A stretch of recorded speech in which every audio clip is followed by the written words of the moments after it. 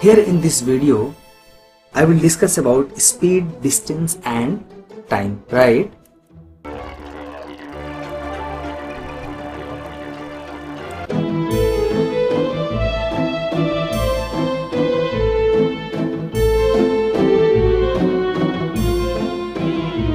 First thing first, I want to share one thing with the students, that the sums of these chapters are very easy and you can do, right? Be confident, these sums are very simple. As you can see in the diagram that I have drawn to just keep in your memory the formula of the speed, distance and time. Okay, I created this triangle, right? So if I write D here, distance, D for distance, S for speed, T for time, okay, you can see the image. Then very easily it can be written that distance equal to S into T. Speed and time has multiply relation, right? And this distance and speed has divide relation. Okay, that means if I take this T as constant, then simply you can write D by S here, right? Distance by speed. Similarly, if I take at the left side is speed, so simply you can write D by T, D by T. It is very simple to keep the formula in the memory with the help of this triangle, right? If you want to convert the speed which are mentioned in kilometer per hour, right? Kilometer per hour, it is also written as this kmph. Okay, don't confuse between these two, right?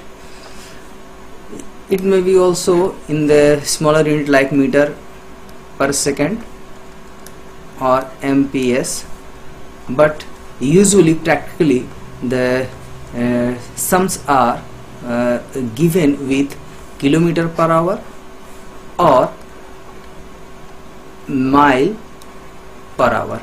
It is also written that mph. Why?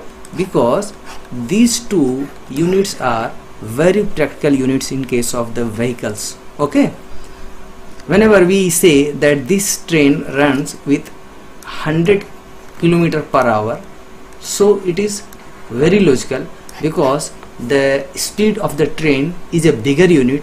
That's why we state this, we express the speed unit in kilometer per hour, right? And not in meter per second. But you will see in the sum of the mathematics that you will be confused with the help of the unit. It is more important while dealing the sums of the distance, speed and time, because the sums remains very easy. You will be confused with the help of the train and platform, aeroplanes and wind, like this. Suppose in a sum it is given that the speed of the train or speed of the bus or speed of the aeroplane is 36 km per hour. Okay, and it is given that the train is crossing a platform of 200 meter length. Okay, so find the time in which the train crosses the platform in second. Maybe it is asking in the second. Okay, so what will you do? You have to convert the kilometer per hour unit into meter per second. Why? The unit of length here is meter and here is kilometer. Okay, this is the point where students are confused, okay, with the different unit in this type of the problem. Okay, if you want to convert kilometer per hour, keep in mind many students know all this also. Okay, what will you have to do? You want to convert into meter per second. Okay, as you can see also in the image here, you have to multiply by 5 by 18, right? When you are converting kilometer per hour into meter per second. Okay, or if you are want to convert meter per second into kilometer per hour, so again you multiply by just inverting the above factor. Okay, as the logic has been changed, therefore the numerator and denominator has to be changed here. Is it clear? So I advise you, just you keep one thing, kilometer per hour into meter per second, and you delete this one. Okay, you keep in mind that when I will convert meter per second into kilometer per hour, I will invert the ratio here, factor. Okay, only keep in memory this formula, and many students are acquainted with this, right? So how will you convert it? Suppose 36 kilometer per hour speed can be easily converted equal to 36 into 5 by 18 meter per second. Simply it is 10 meter per second. Okay, next, the type of the sums are given which the students feels a problem are relative speed. Okay, because here is the point where the examination questions confuses students by manipulating various type of the example. For what? Suppose there is a telegraph post here, okay, and a train is crossing the telegraph post, right? The length of the train is given that 200 meter. So find the time during which the train crosses the telegraph post. Okay, and it is given that the speed of the train is 36 kilometer per hour. Okay, so there are two, three things which you have to point out. The distance here will be length of the train. Okay, length of the train, keep in mind.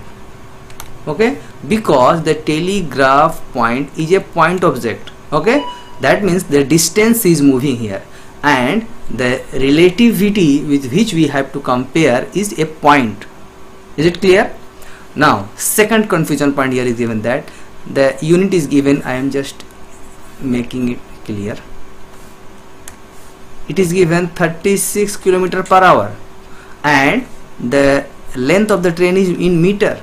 So you have to convert this 36 kilometer per hour into meter per second. That means 36 into 5 by 18 meter per second.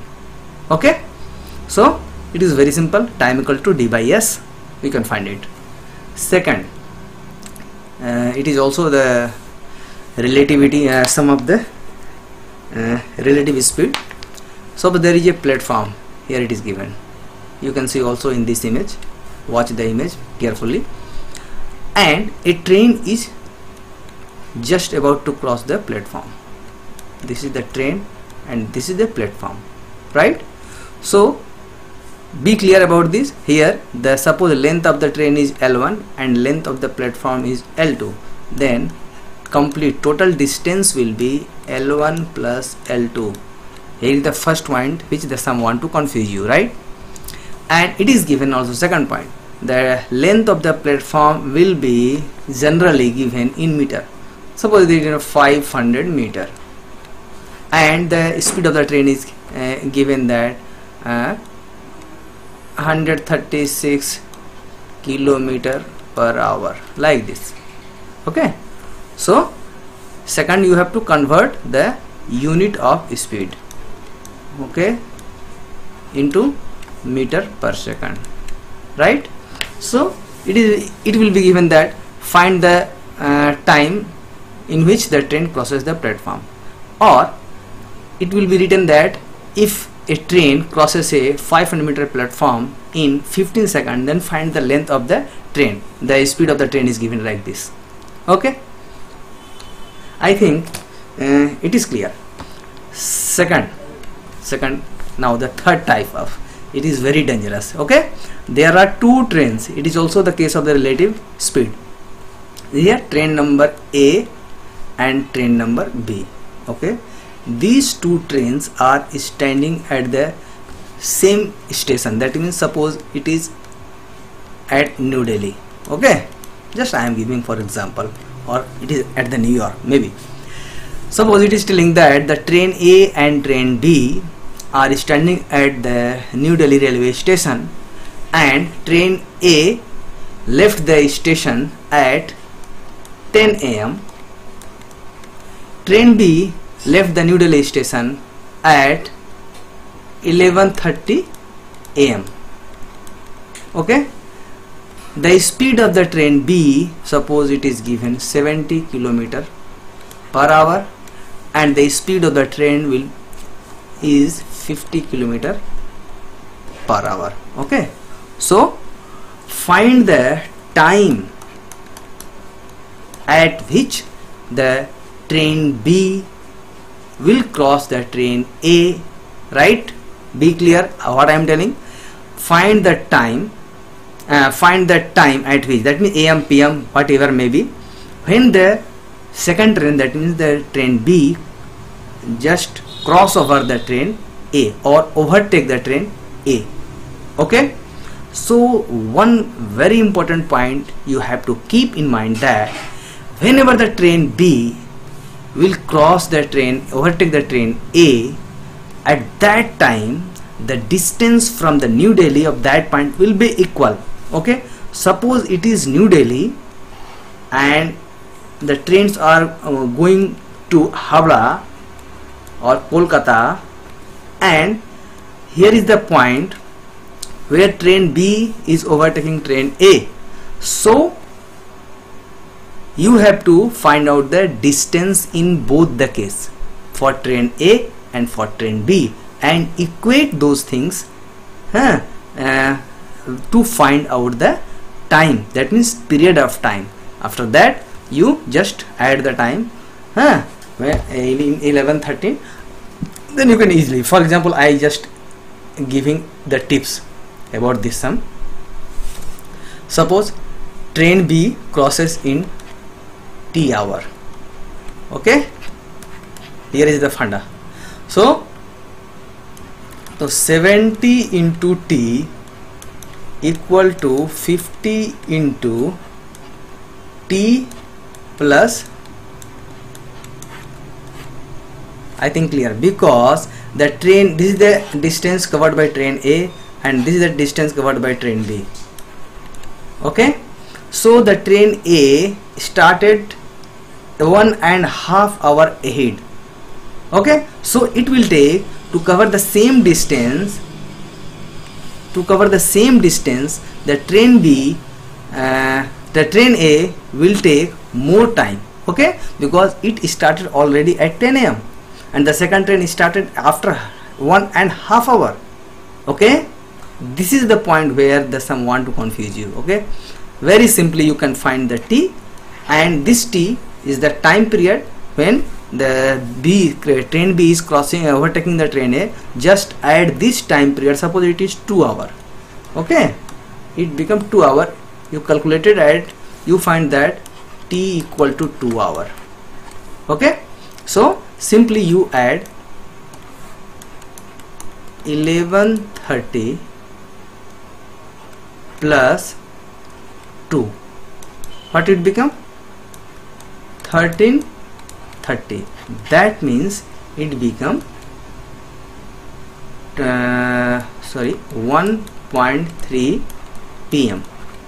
Okay, because it is crossed 12, right? Second, I will discuss the sum of relative speed in same direction. Okay, same direction, like this and opposite direction. Okay, opposite direction.